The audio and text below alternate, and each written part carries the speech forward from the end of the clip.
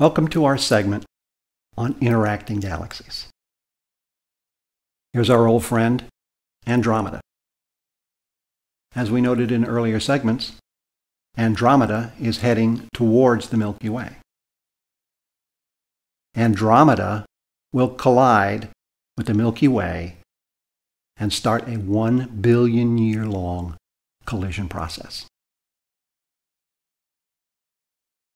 But if you recall from our discussion about how far away stars are in a galaxy, for example, our nearest star, Proxima Centauri, is 4 light years away.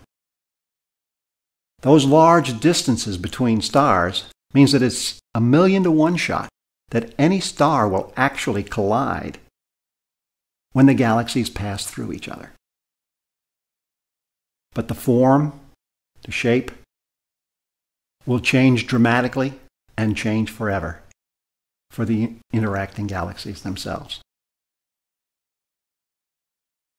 The key factors are the shapes and relative masses of the colliding galaxies, the colliding velocity, and the angle of the collision, a glancing blow versus a head-on collision.